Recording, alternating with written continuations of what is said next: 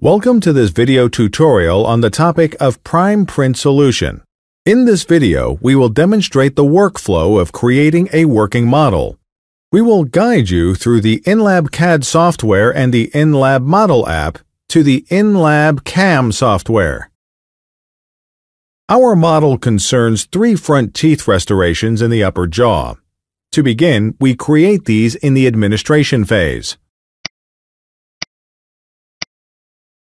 Next, we define the necessary restoration information in the window under Case Details.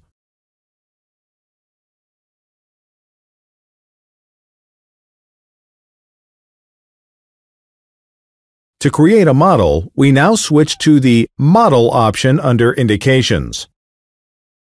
We tap the corresponding jaw and set up the necessary information under Case Details to create a model. By tapping the drop-down menu under Material, a list of all printer materials is displayed, and we select the appropriate material called Primeprint Model. After all information has been entered, we can move on to the next phase, the Scan phase. Since we are working with intraoral scan data, this phase is grayed out and we have the option to only view the image catalog scan data. In our case, we proceed directly with the model phase.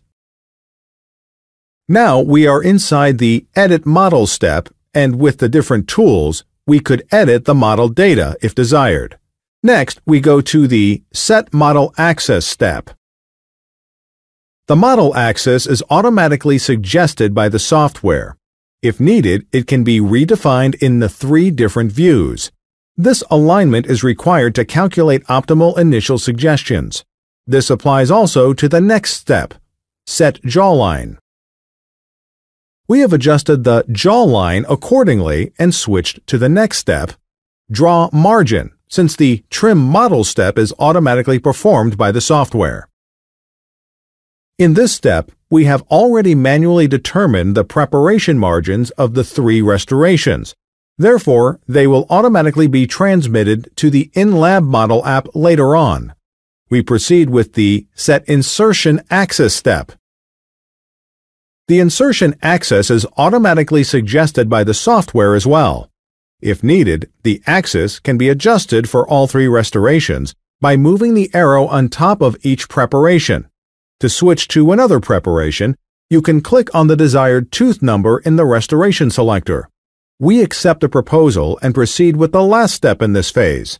We tap Create Model and confirm with Start so that the model data will automatically be opened in the inLab Model app.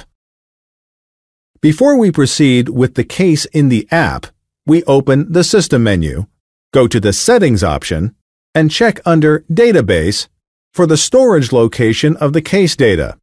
Make sure that under Settings, you have defined your preferred storage location for the CAM data so that at the end, your case data can be seamlessly transmitted to the inLab CAM software.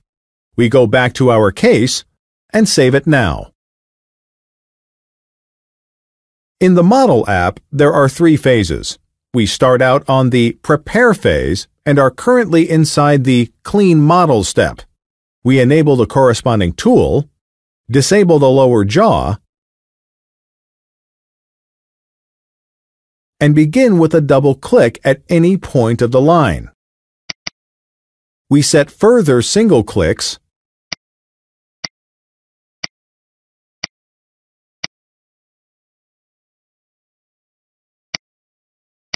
until we finish the modification with a double click on the line. We skip further corrections of both models, and next you are going to see the adjusted upper and lower jaws. At this point, in the window under Tools, different parameters can be determined in regard to the model base height and expansion. As soon as Apply is clicked, the base will be calculated.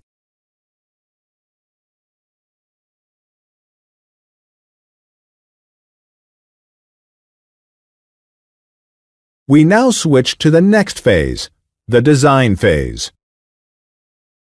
The Create Stumps step offers the option of letting the software calculate stumps by enabling the tool of the same name.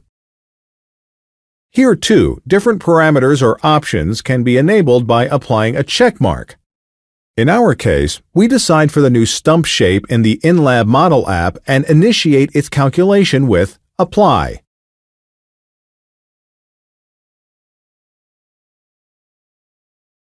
To visualize the stumps, we disable both the lower jaw and the upper jaw. Here you see the new stump shape, which can be placed especially smooth and wobble-free thanks to its special root shape and the snap-in effect connected with it. We enable both the upper and lower jaw once again and proceed with the Create Gingiva Mask step.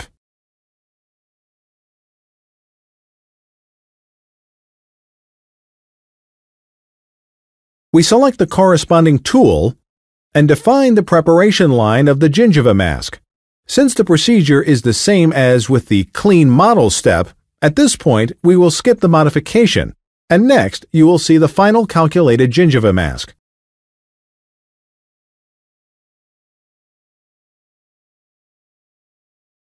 We disable the tool again, enable the lower jaw,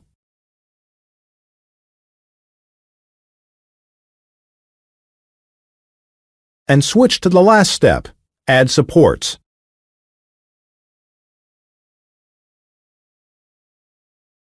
Again, we select the tool of the same name, and have a variety of options to choose from. We move the cursor to a suitable place on the model base and confirm each position with a double click.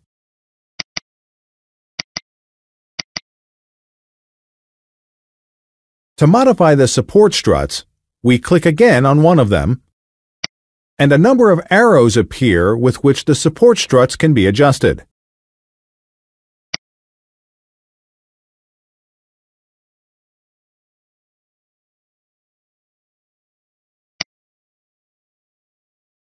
Additionally, we place a bar.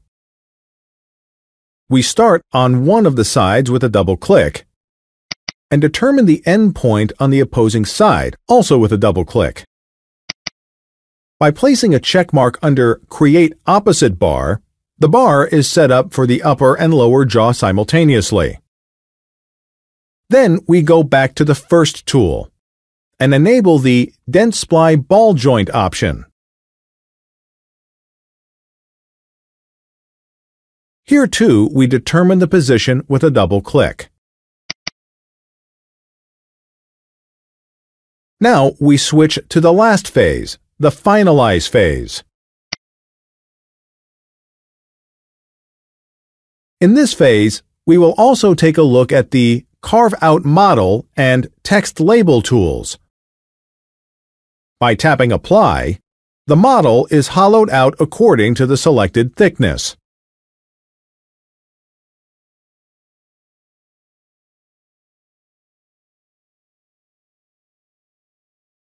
Finally, we put some text on the models so that they can be matched to a patient, for example.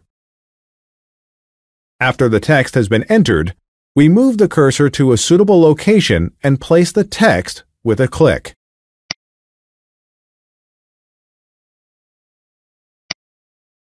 In conclusion, we switch to the last step, the Export step. Here, different export options are provided. Since the CAM data folder has already been determined, as mentioned earlier, the case is seamlessly transmitted to the inLab CAM software with just one click on Export to Manufacturing. We confirm by clicking OK, and after the inLab CAM software is opened, all cases previously transmitted are displayed. For demonstration purposes, we select one of the models and can either select the so-called fast track by tapping the double arrow, or we can switch to the next phase, the Arrange phase. Fast track will take you directly to the last phase, Produce.